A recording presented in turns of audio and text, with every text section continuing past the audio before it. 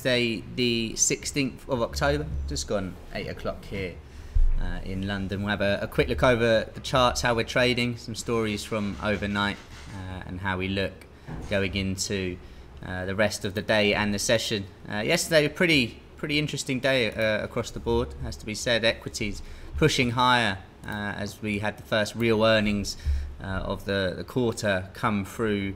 JP Morgan Chase improving and beating their estimates, while Johnson & Johnson raising their sales and earnings forecast for the year.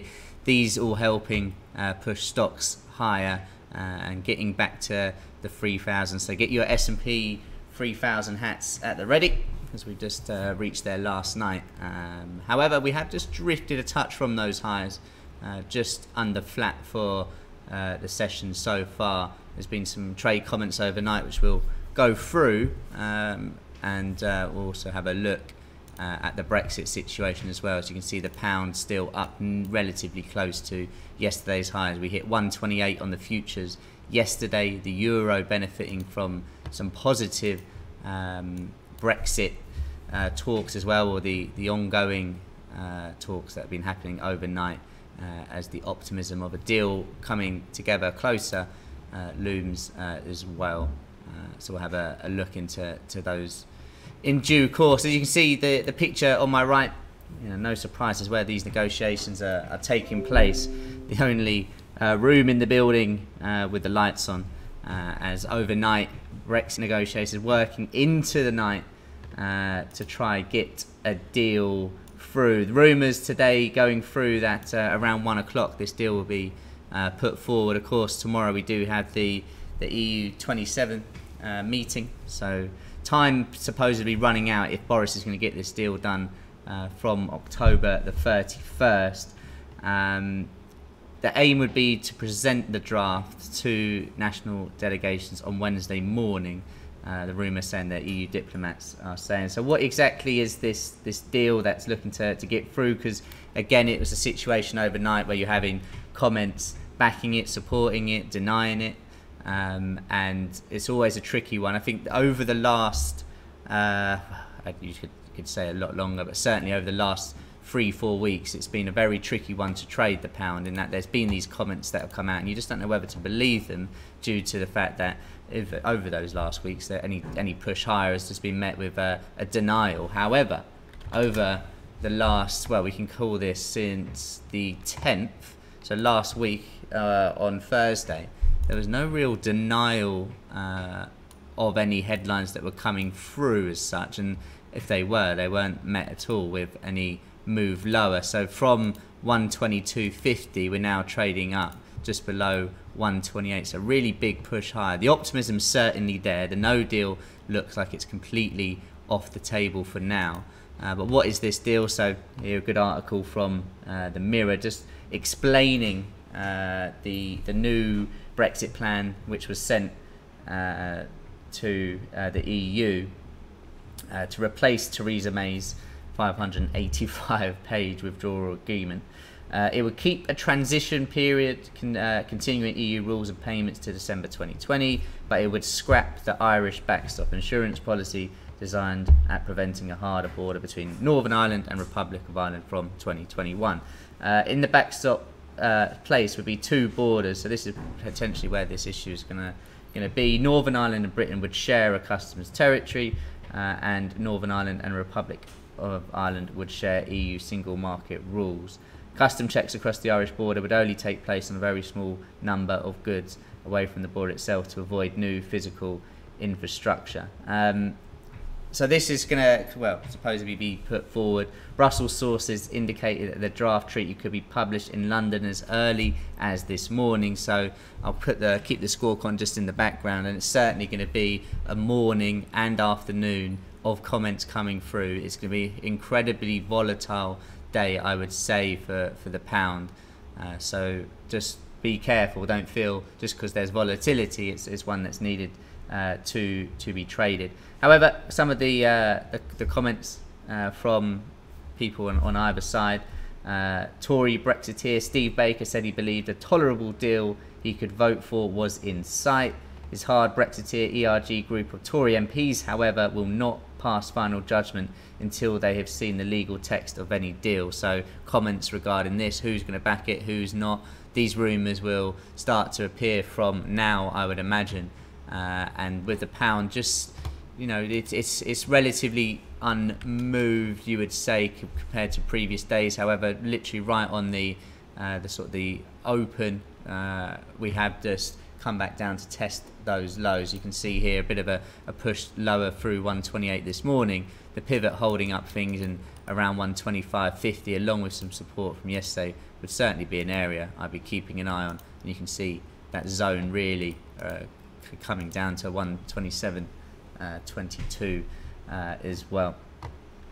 Mr. Johnson, Boris Johnson himself, reckons he will have a few votes from Labour as well, hoping as many 30 Labour MPs, but the Mirror saying that they only reckon that would be fewer than 10. So obviously he would still need some backing elsewhere for this deal to actually pass through. And this has really been the issue, of course, as we know, for a long time. Any deal Theresa May got was just shot down immediately. It has to be said, it does feel a lot more positive on the Boris Johnson side of things, and the idea that we could get some sort of deal by October the 31st is certainly, you can see, reflected in the markets. However, of course, any further delay, any rejection of a deal, basically no ground made, the pound has got to come back down. And if we have a look from where we were trading, yes, you've got the idea of the no deal in the mix there. But certainly the way Boris Johnson's been going, that if they were not to get any sort of deal passed through, whether that be Parliament or with the EU, some of this has to unwind, especially if he comes out talking, saying we're going to leave on the 31st no matter what. Well, why can't we come back down to 123, 122 area off a very bad day today, and then that follow through for the week ahead. Looking technically as well, you can see over the last few sessions we've been trending nicely higher. You've got the low of the 11th, the low of the 14th and 15th. Technically looks, you know, really good here. So let me just remove that circle there, and you can see where does that come in today, right on that level we were talking around from yesterday morning's high. So a really key trend line to have on the charts there, one that I'd be focusing on. If we were to get below there, chances are there's been some negative headlines that have come through and we're going to drift down. If we just have a look at the previous days compared to, so if we look at yesterday, day before and so on, going back to the 10th, and then the size difference in, well, going back here to the 26th, very volatile days. We're doing, you know, multiple points a day across the board here for pound related assets. So just be careful is what I would be saying here. Also, comments from Barnier yesterday. He told EU ambassadors yesterday that the PM's Brexit proposals were not yet good enough.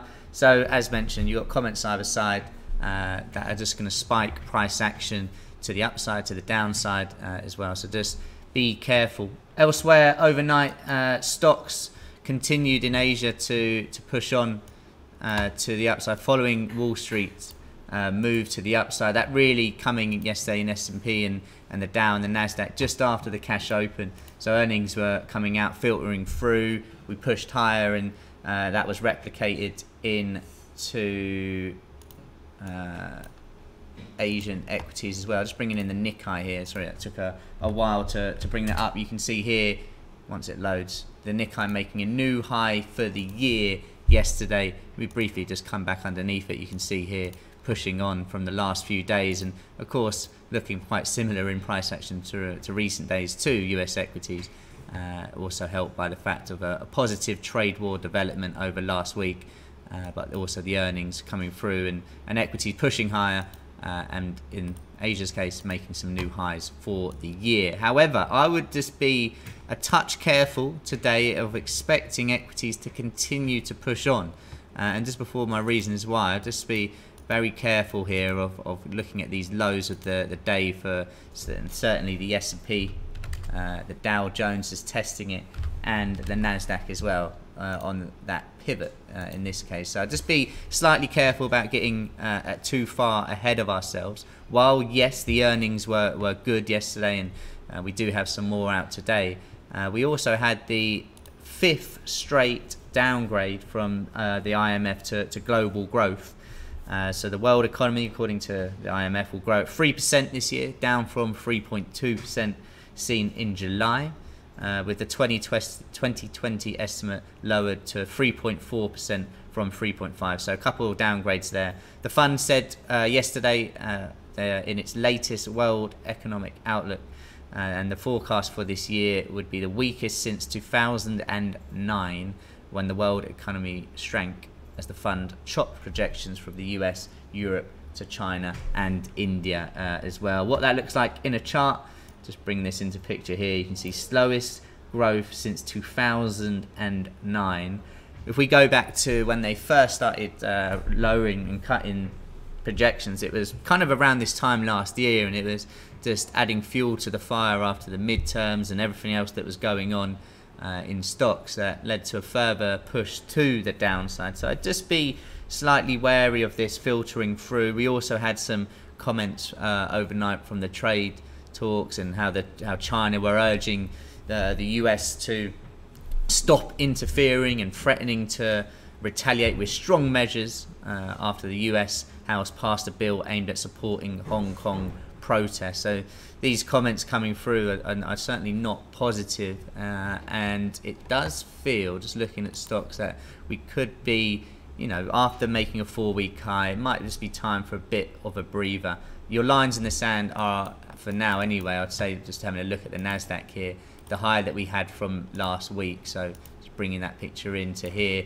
79 to the bottom side, 18. If we stay above that and the pivot, then fine. I don't see why we can't push on, but certainly below there I would expect a further move to come down. So one just to bear in mind and keep an eye on. Speaking of those earnings, it helped us push higher in stocks, as I mentioned. JP Morgan and Johnson & Johnson both both had better than expected estimates, results from third quarter. And as I said, Johnson & Johnson raising sales and earnings forecast for the year. A really good Twitter account to follow if you don't already is at Earnings Whispers. So they put this out every week when there's obviously key earnings. So you'll get one of these from Sunday as well, and just goes and shows the main and most anticipated earnings for the session ahead, before the US Open and after the US close. So today you can see some pretty big ones, and those Nasdaq traders,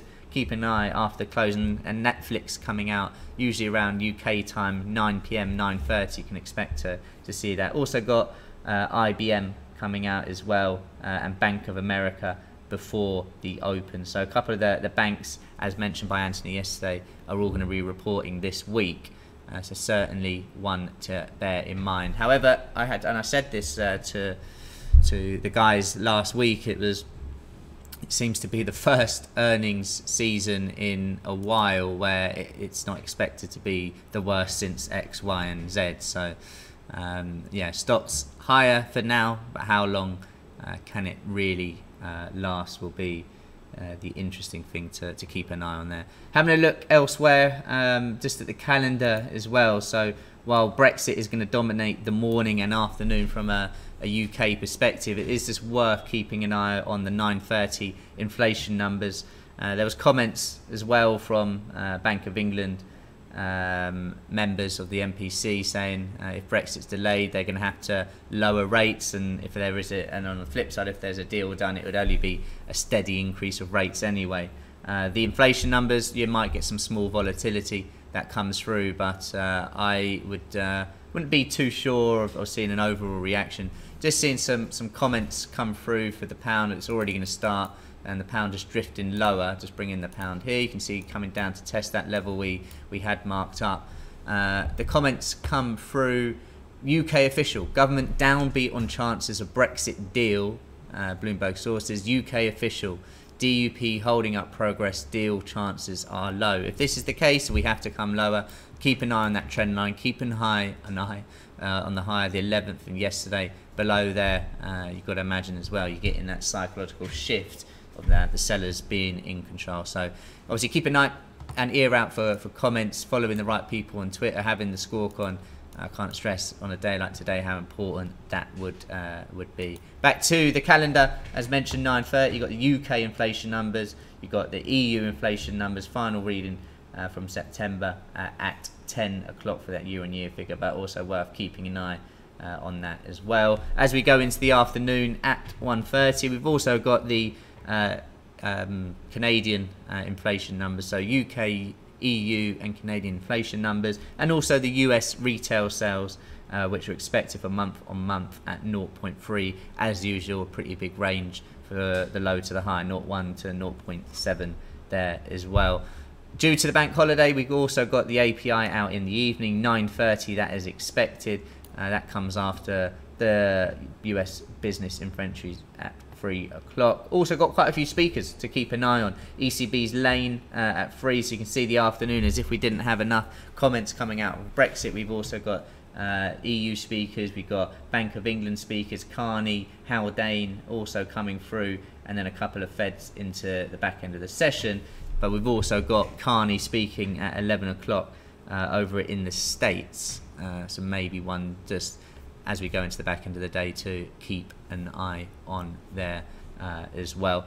So overall, just having a quick look at the markets, how we stand opportunity wise. We've gone through the S&P, and I would say that is the sort of the line in the sand, certainly to the downside, that I'll be keeping an eye on. Yes, you do have the highs from yesterday. That could be a target should we get that breakthrough. So around 29.82, I'd be looking to the downside. If we were to have positive earnings, if we were to have positive trade talks and all of this come through, I would be looking maybe to get long on a break of a trend line. So rather than trying to buy low or sell high on a day like today for stocks, I'd just be letting the market tell me what's going on and go with the flow. So selling below here where maybe the sellers come in, or a break of the trend line and previous highs to get us to 3,000. Again, the move yesterday in S&P in the afternoon saw safe havens come under pressure, bonds, yen and gold, as we have here. You can see all coming lower, and you know, my favourite level, you're probably bored of me talking about it, 14.92 acted as great support in the morning. We then got below there, acted as an opportunity to get short.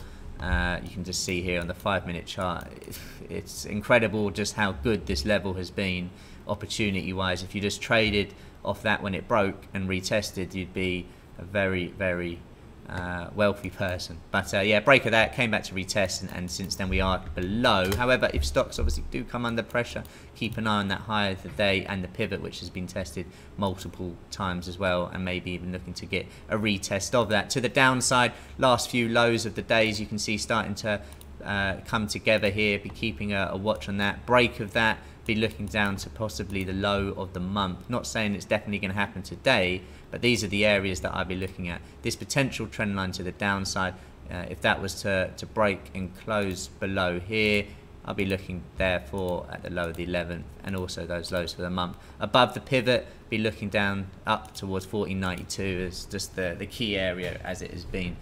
Just to reiterate how many times it's was offered a good opportunity just over what we can see on the chart, and this isn't even going back to previous months. Just fantastic for gold there as well. Oil relatively flat yesterday, it has to be said, even though some decent opportunities. S1 offering a good place to have got long. Also the break of the morning lows you can see here around 10 o'clock led to a good push. Pivot along with the highs from yesterday, previous lows from the 11th, really good range bound trade, false break to push higher, but we finished relatively flat as well. However, we have this popped to a new low. No comments as of anything coming through. Seems more technical, I would say, on that as well, but obviously worth having a watch. European stocks will probably be the driver, you have to say, for the US, and at the moment those pivot levels over in the US are not in danger, as the DAX is still buoyed from this morning's sort of open relatively nicely, I would say, above that pivot, which also you can see just below is yesterday morning's high. So that would be the area I'd be looking at. A break of that, then I would expect US stocks to push down as well. Just this morning the Bund has been pushing higher as we have come to test. And look at that beautiful level here, traded from the low of the 11th, acting as resistance. Speaking of the low of the 11th, you've also got that in the play right now for T-notes as well, which have just technically reversed a touch. So slight bit of risk off this morning, however a bit of profit taking now as equities just seem to find a floor. The pound is getting a bit more volatile. You've got Laura Koonsberg tweeting a lot, which is always something to keep an eye on. You can see just testing my trend line there as well. So I've been looking to see, can we get a close below that? If that's the case, I do believe we will push down quite quickly. But for now, just those comments that are really driving price. Government officials downbeat on chances of Brexit deal, and the DUP holding up progress as well. Any questions as usual, please do let me know. Obviously be on the chat throughout the day, but I hope you'll have a good trading session, and I'll catch you all in the chat.